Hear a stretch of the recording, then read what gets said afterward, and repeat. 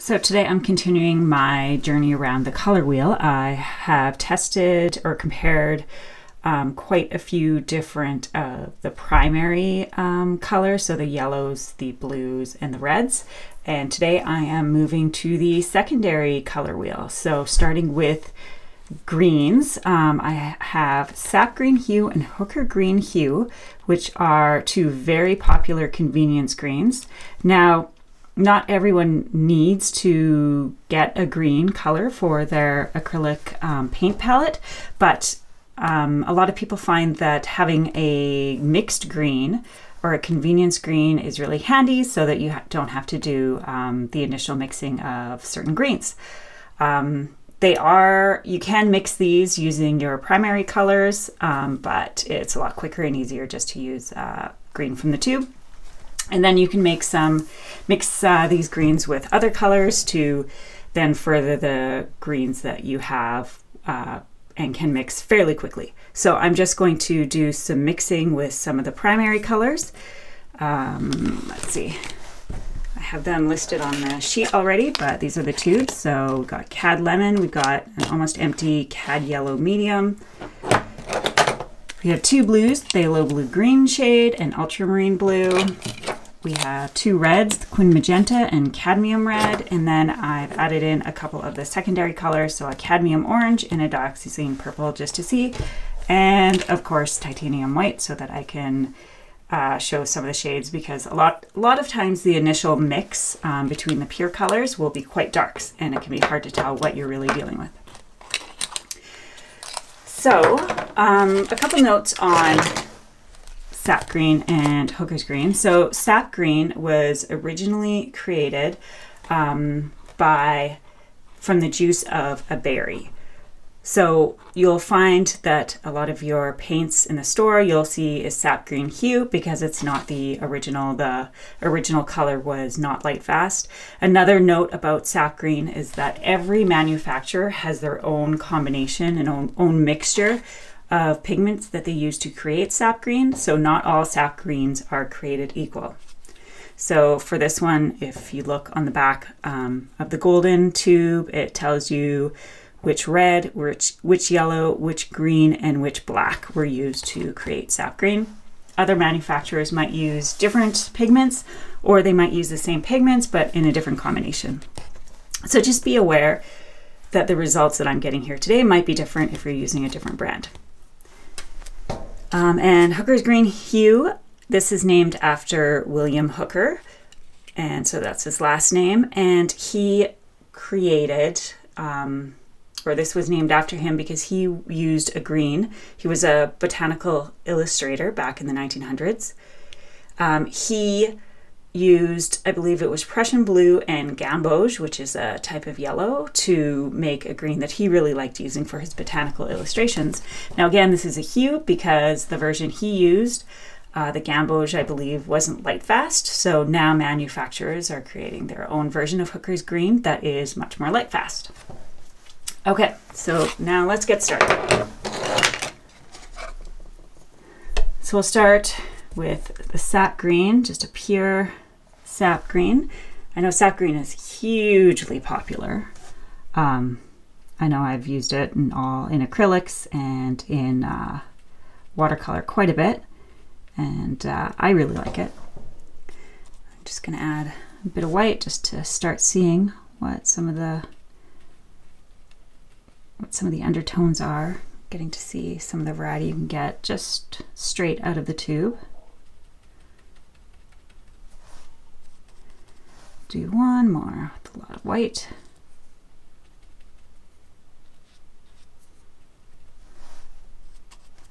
There you go. There's your first look at sap green hue, the golden version.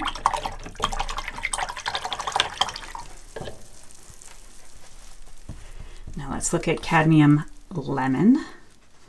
So this is cadmium lemon with quite a bit of the sap green in it. Add a little bit of white. And there you go. It's not too far off. The thing about sap green hue, of course, green is yellow mixed with blue. So you add a bit of yellow and it's not necessarily going to be dramatically different. And let's take a look at a version with more yellow in it and add a bit of white to that. There you go. Let's look at cadmium yellow medium hue. So here's the version with a lot of the sap green. Add a bit of white.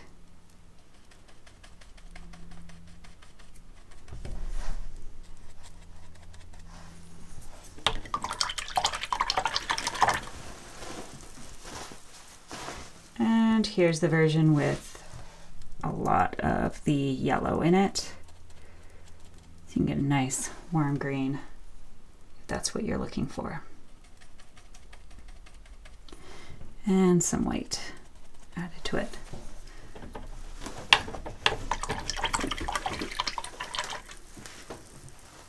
Now I've heard that you can see, the human eye can see a lot more shades of green than you can of any other color, which is one of the reasons why green is, I think, a really tricky color, because you can really see when it's wrong or feels wrong. Now I did phthalo blue green with a lot of the sap green, and there it is with a bit more white. So you can see it's really dramatically different. I mean, not unexpected, because now we're moving around the color wheel. And here is sap green mixed with a lot of phthalo blue, and add some white so we can really see what we're dealing with. There you go. It's quite a dramatically different color. Now let's move on to ultramarine blue. Here it is with a lot of the sap green, and add a bit of white. There we go. That's quite different than the phthalo blue that's just above it. Now let's take a look at ultramarine with a lot of ultramarine with a little bit of sap green. Just add a little more there, and then get some white.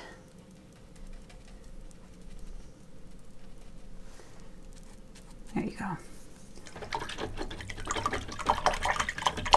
See, the mix with the ultramarine blue is a lot more muted than it is with the phthalo blue.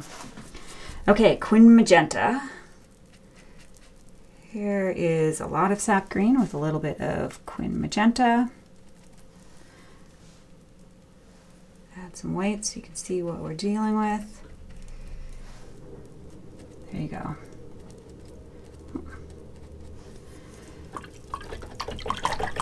Definitely a much more brown shade. And then with a lot of quin magenta and just a little bit of sap green.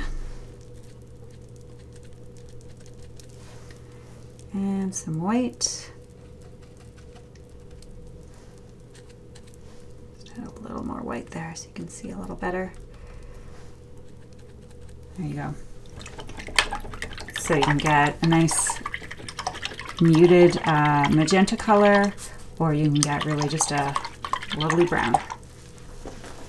Now cadmium red. Here it is with a lot of the green. Add a bit of white.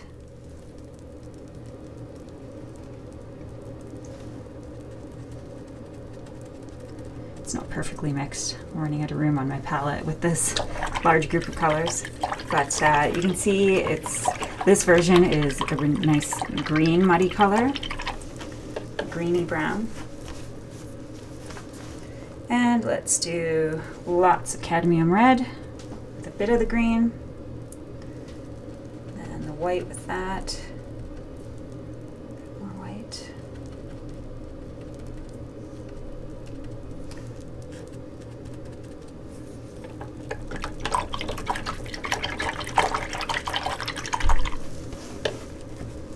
cadmium orange.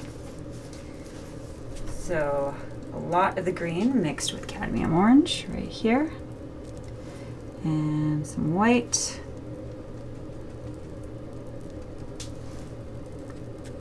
There you go. Not too far off the cadmium red mix above. In this case, definitely greener, more of an olivey color. Another thing to keep in mind as you're looking at the mixes I'm doing here, I'm not really making sure that I have a specific amount or aiming for a certain color. It's really just what's one version with a lot of, in this case that I just put down, a lot of the orange and just a little bit of the sap green. So if you really want to investigate how a color mixes with another, it is definitely worth taking some time and just doing a whole bunch of color mixes. But this just gives you an idea of some colors you can get with a certain color, in this case sap green here. And so far it's pretty quite a few different colors that could be used. I think it would give you a nice, you're not going to have too many intense colors, at least not so far, based on what I've done. The only intense ones so far are the phthalo greens. Okay, dioxazine purple. There it is with a lot of the green and just a bit of the purple. Let's get some white in that. There we go. Kind of a gray-brown. You can definitely get really beautiful darks with the purple and the green, which is really common with purples and greens, to get a nice dark color. There we go. That is with a lot of the purple. Now, let's mix that with the white. Add a bit more white.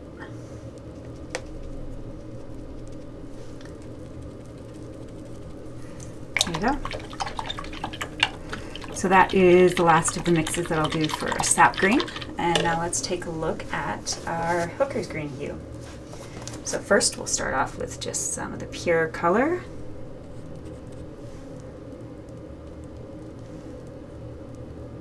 Oops. Now let's mix it with some clean white over here. Mix it with some white. A little more white.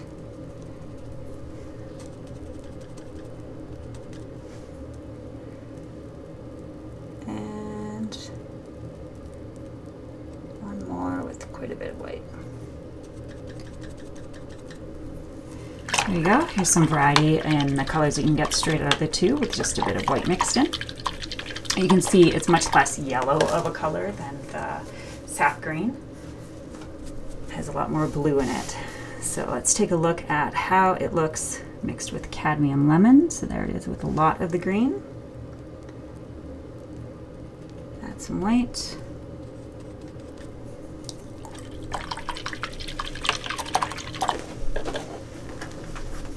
And let's take a look at it with a lot of the yellow. And add some white in there.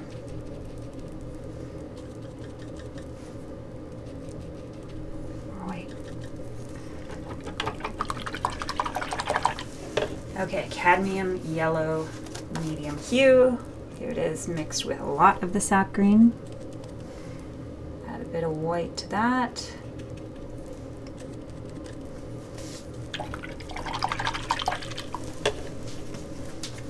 And now with quite a bit of the cadmium medium yellow, and add white to that.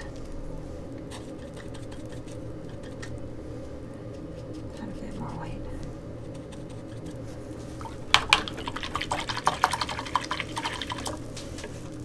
Now phthalo blue green shade. Here it is with a lot of the hooker's green. Now we'll add some white to that.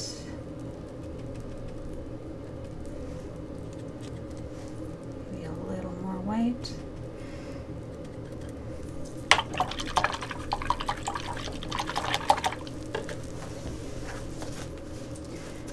phthalo blue green again, but with a lot of the blue. And let's get some white for that.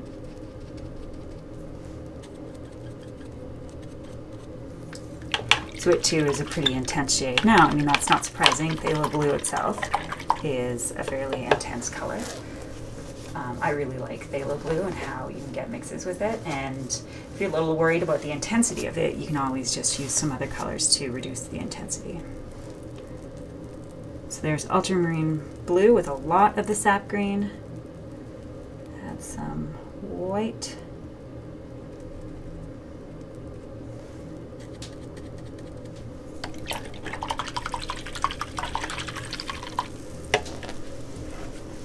Now, here's Hooker's green with a lot of ultramarine.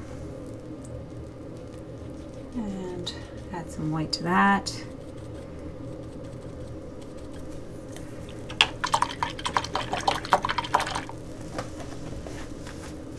Next up, Quin magenta with a lot of the sap green.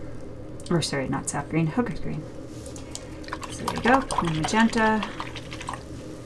Dark color, and then we'll add a bit of white. There you go. It's definitely quite a gray color. Gray with a bit of almost blue undertones. And Quin magenta, a lot of Quin magenta and a bit of the Hooker's green.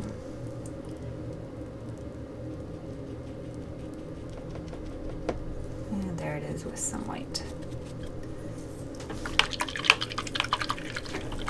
Cadmium red is up next.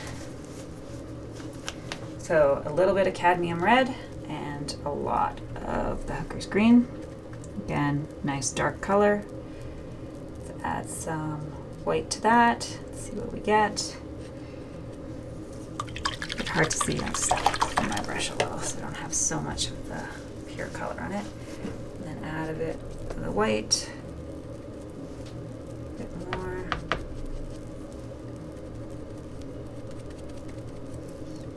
Let's get even more white. Okay. Again, another muted, grayed out, kind of greenish color. And with a lot of cadmium red.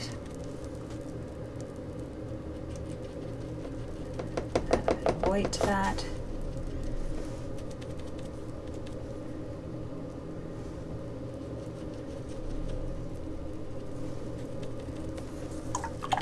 So if you're finding your reds when you're painting are too intense, you can add a bit of green to it and really mute down the color so you can see it there, and also with the sap green as well, because they're opposites on the color wheel. Okay, cadmium orange with a lot of the Hooker's green. And now add some white.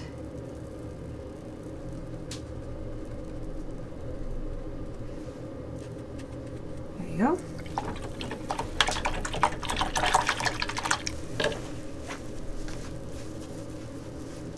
And cadmium orange with quite a bit of the orange and just a bit of the green. It's a good muddy orange. That.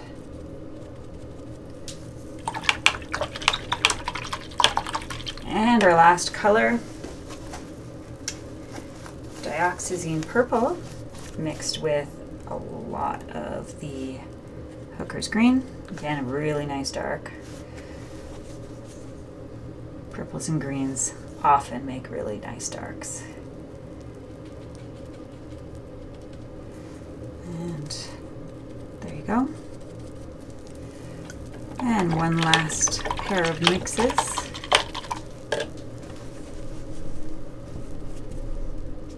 So a lot of the dioxazine, hair.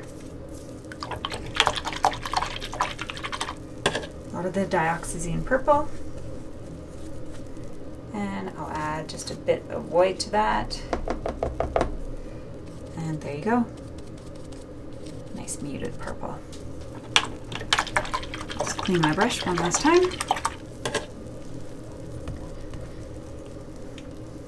So while green isn't a necessary part of a color palette, I have a ton of tubes of green, so I'm going to be doing a few videos, just doing some mixing comparisons to see which ones do I want to keep on my palette. Sap green is immensely popular. I think it's really beautiful, warm green. And when you're doing landscapes, you're constantly looking for warm green. Hooker's green, I mean, you can see that it's definitely more of a bluer green. So I think it's probably less useful for the sort of painting I do, but I wouldn't necessarily say that I don't like it, because I think it makes some really, really beautiful colors as well. And I'm also really partial to having blue greens on my palette. But as I work through these different mixing videos, I'll be learning which ones I do want to keep and which ones I probably won't buy in the future. And likely I probably wouldn't keep a Hooker's green, because I could use the different phthalos to help get that more of a bluey green as well, using some of my convenience greens, but also using, you know, my yellows and blues to do different mixes. So I hope you like this one. You can check out some other videos that I have mixing different colors throughout the color wheel on my YouTube channel and on my blog, theweekendbeckons.com. And I will have more of these in the future.